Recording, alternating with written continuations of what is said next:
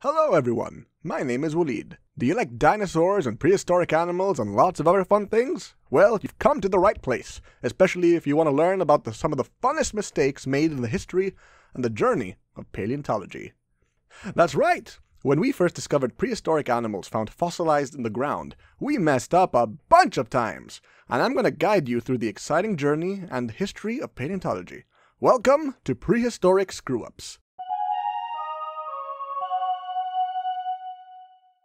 For our first episode, we're going to look into the first fossil ever discovered of a prehistoric flying reptile. That's right, we're saving the dinosaurs for later. I'm talking about Pterodactylus antiquus. You don't even have to be too familiar with paleontology to be somewhat familiar with the animal. The entire species of prehistoric flying reptiles, now known as pterosaurs, used to be called pterodactyls. It was first discovered in 1784, 234 years ago, and when people saw it, they didn't know what to make of it. There were quite a few opinions, some of whom thought that they were looking at a weird crab. And yeah, that does not look like a crab, does it? Well, to be fair, we really did not have much of a frame of reference. It was the first time we ever really saw any one of these things. And it really wasn't clear at first that this was a reptile. Now, before I get ahead of myself, I should describe what we now know as a pterosaur, and specifically the Pterodactylus antiquus.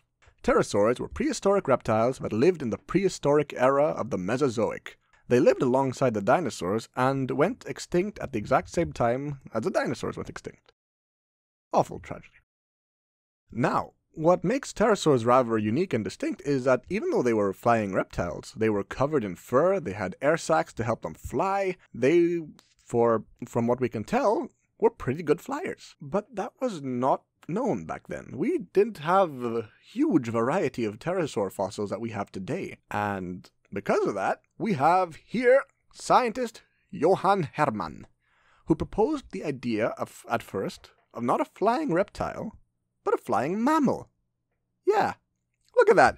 Hermann's proposed idea depicts a very unusual animal. The proposed design of the wing makes this especially interesting, as it brings into question whether he thought the wings could even retract or not.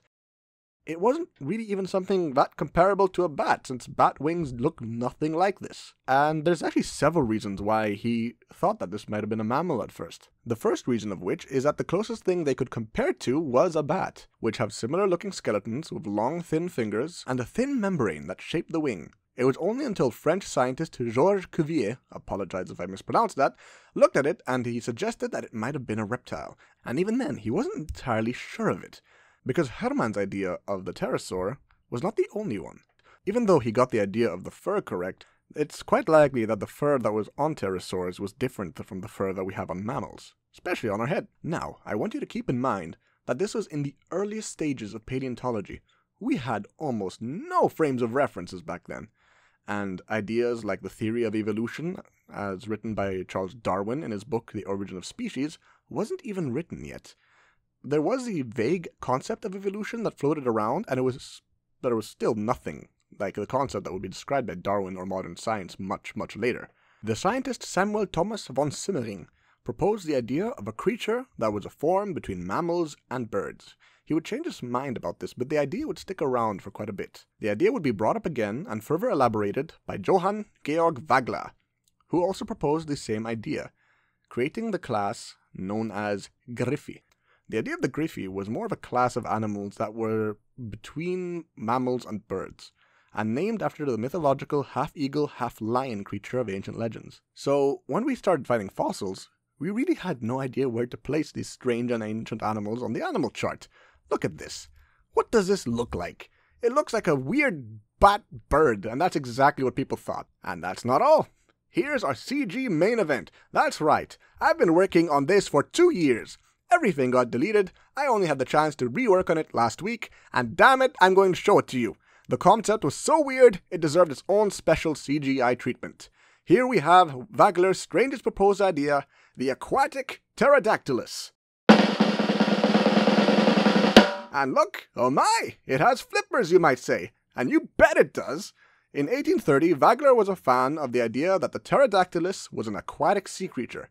It makes sense, of course. After all, these beachside dwelling animals were typically discovered near prehistoric sea life.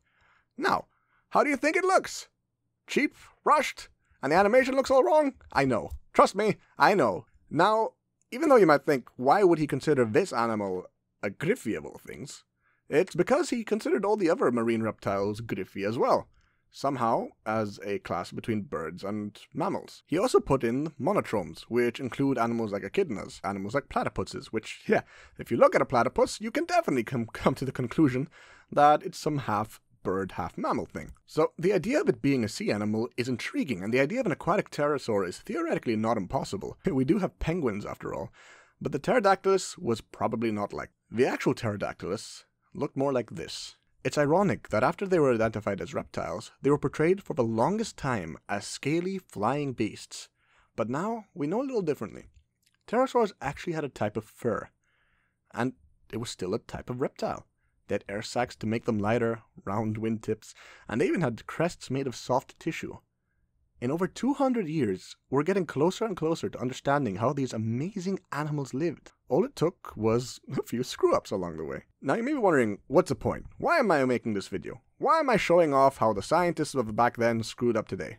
Isn't it unfair, or is it entirely fair? Does this mean we shouldn't trust scientists? Does it mean they're bad, or that we can start ignoring them? No. That's not the point at all.